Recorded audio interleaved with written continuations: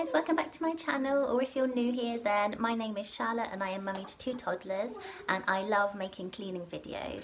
But today's video is a bit different. I'm going to be sharing loads of ways to keep your toddler entertained at home, which I'm thinking is going to be very helpful at the moment. I'm actually doing one of the activities right now and it is keeping them so entertained, and it's so easy with things that you probably have at home anyway. So let's get to the video and enjoy. Okay, so for my first activity, all you will need is a container, some cups and spoons and some oats. And this is a pouring and scooping activity which is really good for developing fine motor skills, and it keeps them entertained for ages. And it's using things that you are likely to have in the home already. Mila and Jack really enjoyed this, and it kept them entertained for so long, and that was great because it meant that I could sit down and finish my coffee. Try?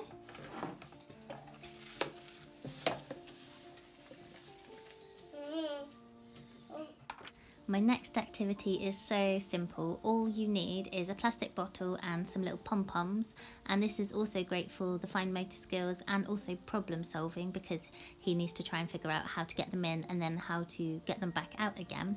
And Jack really loved this, and it kept him entertained for ages, and I just love watching his little concentrating face. It's so cute.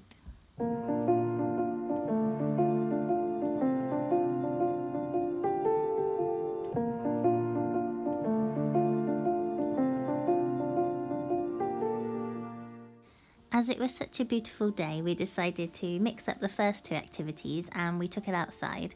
So Mila loved pretending that she was making me a cup of tea and some perfume, and they really enjoyed mixing up the oats and the pom-poms and putting it in the bottles and then tipping it back out again. So this was really great for imaginative play, and also, yeah, Jack was just being entertained for so long, just putting pom-poms in a bottle and tipping it out again. It was great.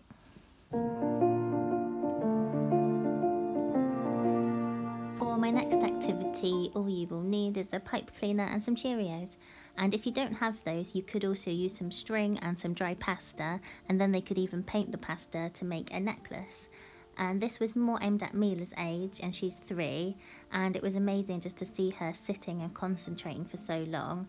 And Jack, on the other hand, is only 1.5, and he just ate the Cheerios.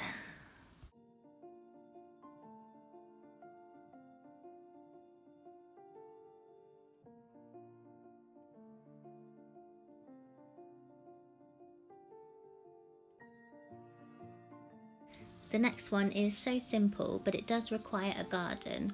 So all you need is a bucket of water and a paintbrush. I did also put some soap in the water because they always love playing with bubbles.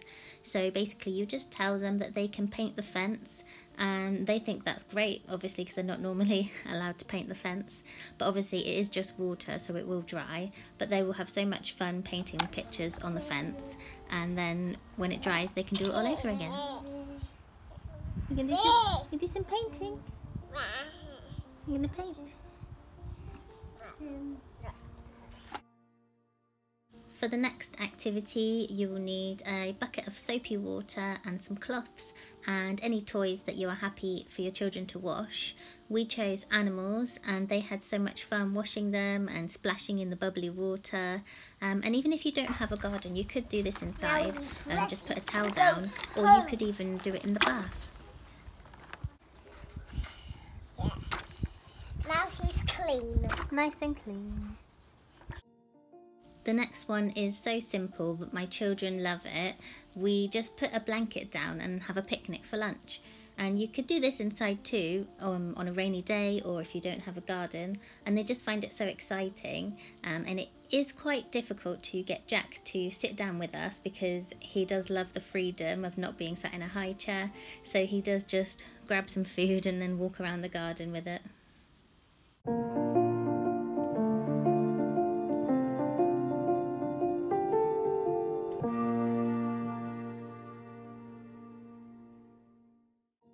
So whilst we're having our picnic, I thought I would share a little hack with you.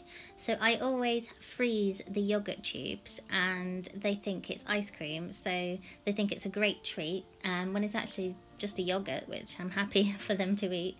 and it's also really good for teething as well, so I thought that was a really great hack that I would share with you.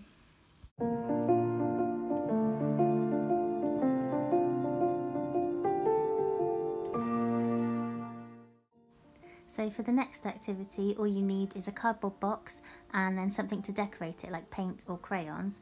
We were really lucky to have a big cardboard box to make into a house, and it was like a lovely little project to do together to decorate it. And even if you don't have a massive cardboard box like this, you could sit them inside of a smaller cardboard box with a box of crayons, and that will keep them entertained for ages. So my next activity is just to make Rice Krispie cakes, which we really love doing. So all you need is melted chocolate, Rice Krispies and some cupcake cases. And obviously they love doing this so much because they get to eat chocolate. And they do taste delicious, so I love it as well. And it was really great for Mila to practice scooping and putting it into the cupcake cases. And she obviously loved it because she got to eat chocolate. It's yum, yum, yum. Yeah. So now we are going to make gloop, and all you need for this is corn flour and water, a container to put it in, and you can also add food colouring and glitter. So all you need to do to make it is just to tip some corn flour into your bowl or container and then slowly mix in the water until it's the right consistency. When you touch it, it feels hard, but then when you lift it up, it's all runny. It's such a strange consistency, but they absolutely love playing with this, and it keeps them entertained for so long. They don't want to stop playing with this. I have to stop the activity because they won't get bored of this, honestly. Do you want some glitter? Yes, I want some glitter in it. Ooh, glitter! You mix it all in? I mixed it all in, yeah. First, we need some corn flour too. Okay, so for the next activity, we are making moon sand. And to make this, all you need is some flour and some baby oil. And I just tipped some flour into our sandpit here, and then I slowly added baby oil and I kept mixing it around until it was the right consistency. I actually found this from another YouTuber, and she's called Jess, and she's so lovely. I'll link her channel in the description box so you can go and check her out after this. She makes family vlogs, cooking videos, cleaning videos, and she's just so lovely. Please go and subscribe to her channel.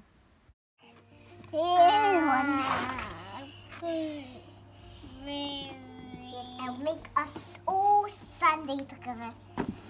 Sandy. The next one is really great for a rainy day, and it's just simply to make a den. You can use anything that you have at home. We used our sofa cushions, a blanket and a table, and they just found it so exciting. And you could do anything in there. You could watch a film or even have a tea party.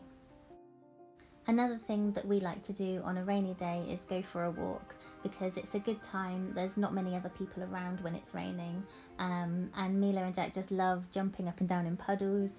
And another thing you could get them to do is to get them to paint some pictures and send it to family and friends. The next activity is great to set up the night before, so that in the morning you can have some time to drink your coffee and make breakfast. All you need is some masking tape and some dinosaurs or some animals, and I taped them to the window as I need to clean them anyway, as you can see.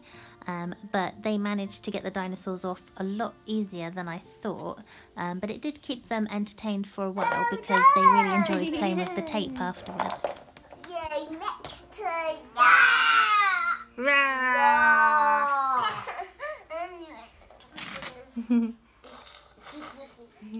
Thank you so much for watching. Please give it a thumbs up and subscribe if you're not already, and I will see you again really soon in my next video.